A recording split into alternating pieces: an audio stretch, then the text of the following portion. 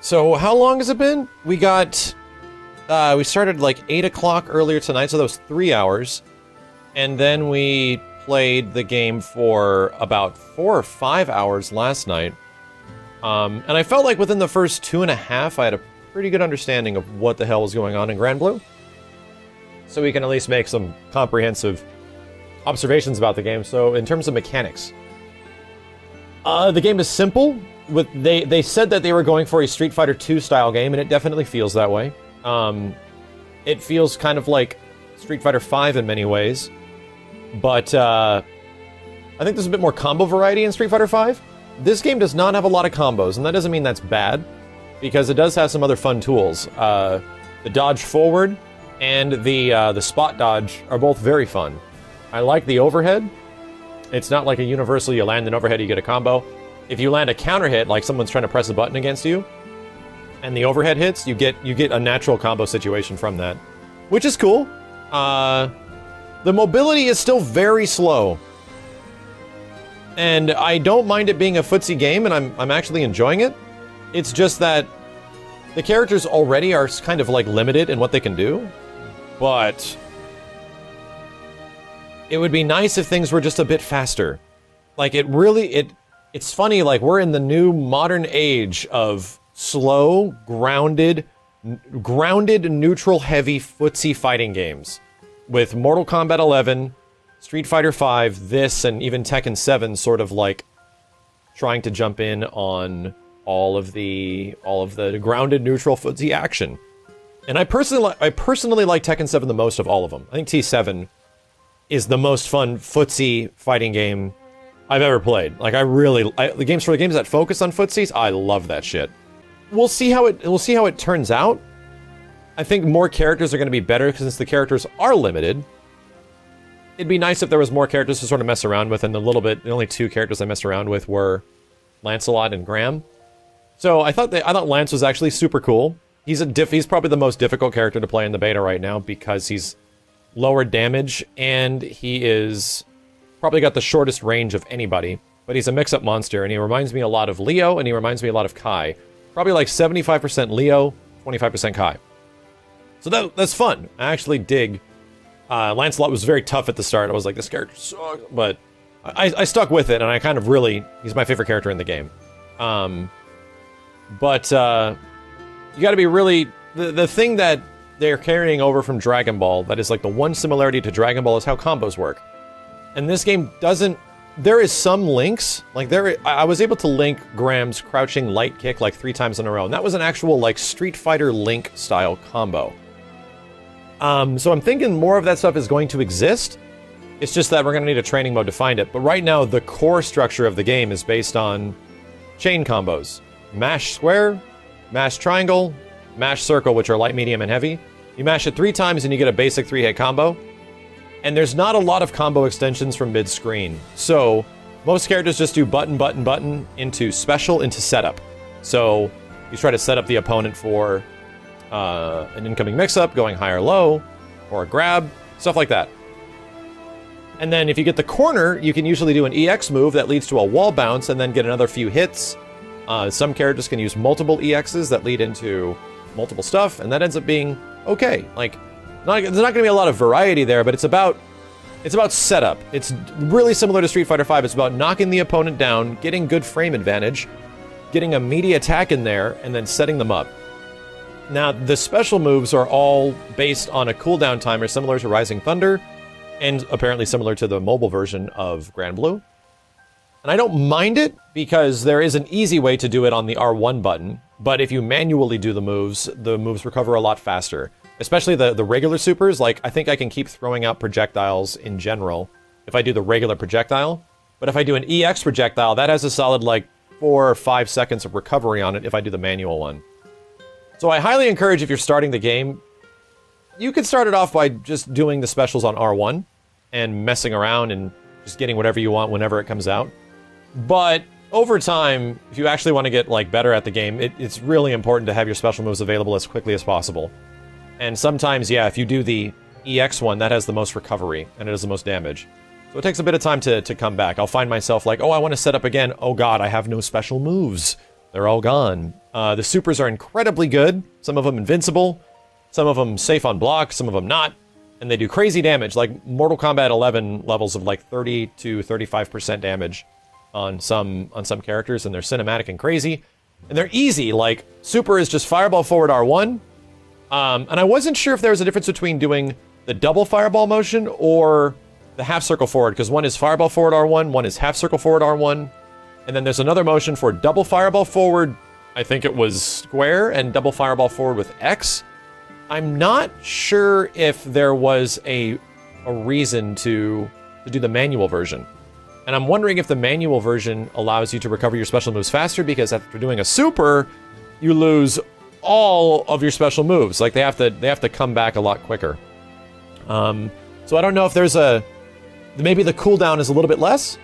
But overall, the characters seem fun. It's not a super hype fighting game. It's not like a crazy, exciting, like, in-your-face action. Visually, it's like next level. Arc System Works has proven once again that they're just getting better and better at this kind of style, and the game is just friggin' gorgeous. The supers are a big amount of splendor, but it is a much more safe, much more focused, grounded level fighting game that is a bit more akin to a bit of an anime version of Street Fighter. A bit of an anime or more anime version of Street Fighter. I don't mind that. I think it's okay. It's not going to be, like I said, super exciting, but it's good. And I was having fun, and every time the beta has essentially gone down, I've been like, oh man, I kind of want to play more, and I want to learn more. The unfortunate things are that the online for this game is typical Arc System Works bullshit. Lobby system is having the same issues that we've been running into from Guilty Gear, if not before Guilty Gear.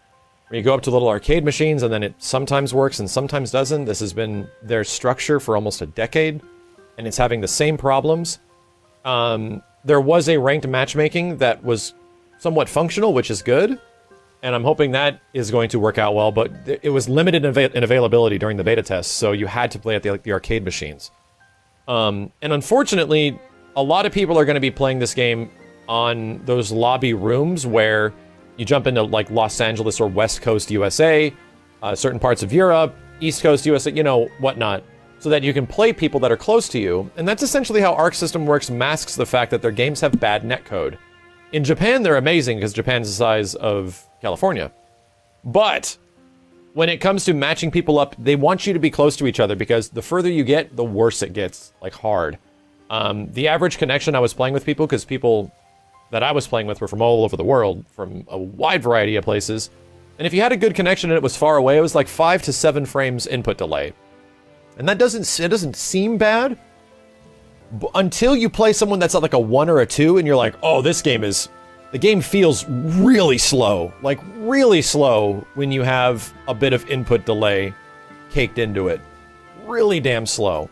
I will say there doesn't seem to be many improvements on the typical Arc System Works net play aspects. It is kind of the same thing. It'll run great in Japan, but elsewhere, if you want to play someone that isn't within the same region of where you live, it's going to be a little rough. You're going to be dealing with some chunkiness, and we have definitely been dealing with some chunkiness. We've also had some great connections if people are close. I've also had people that was like, I think I played a guy that was in like Greece or something like that, and it ran okay. It was like a solid 6 frames. So that's not bad. I think that's good. The problem is that it's still a very much compromised online experience. So for what they're testing with this beta, because I don't know what they're exactly beta testing, because the lobby is essentially the same thing as what Dragon Ball was. It's the same thing as what Guilty Gear and like BlazBlue and BlazBlue Cross Tag. It's like the same thing. I don't know exactly what they're beta testing, but hopefully they'll make things better. Hopefully, when you're going into arcade machines and using its lobby features, it'll actually function more and not get hung up because you spend a lot of time looking at menus and waiting for shit to happen. A lot of time. I just want to get in and play people. So I would say that's one of my biggest hopes. Let's hope the online gets fixed a bit, although I'm pretty sure it won't.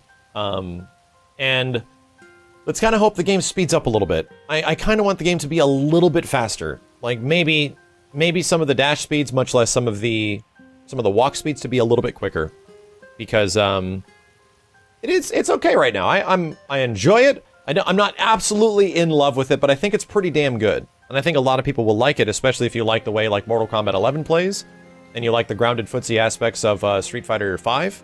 If you like some of those slower, more, like I said, we're in the new age of slow, methodical footsie fighting games, you're gonna love it. You're gonna love it. It's not too super ballistic. Oh yeah, grabs. Grabs are very shallow. They're good, and they do really good damage. And I know why they do good damage, because it's hard to land a grab in this game. And you can neutral jump punish grabs just like MK11, just like Street Fighter 5. It takes a lot of notes, but what's gonna do it for me is characters. Like, the more characters there are, the more badass looking characters. I like the character designs in this game. I think everyone looks really damn cool, and I just want to see more really sick looking characters doing more interesting things. Because even the developers have said, it's kind of the bare bones characters right now. It's sort of like the simple characters that do simple things. And of all of them, I think Lancelot, who I end up liking the most, is probably the most technical, just because you have to get a grasp of his movement, and his gimmick button is all about movement and canceling his movement, and going into like air dives and air dive cancels and all that stuff. So I've really actually enjoyed piloting that character and started getting a good feel of how to make him work. And then you go play a character like Gran, and he is just so by the numbers Ryu, like by the books, like Ryu, Shoto, Fireball, Uppercut, Tatsu kind of character that is just like, wow, okay, all right. So I have some good hopes. I'm actually looking forward to it when it comes out.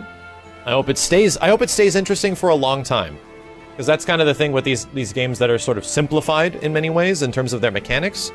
There's some mechanics I really like that are really cool, but it is an overall simplification of Guilty Gear, an overall simplification of a lot of the crazy ballistic anime-ness that a lot of Arc System is known for. So, I want more characters, man. I really do. I really do.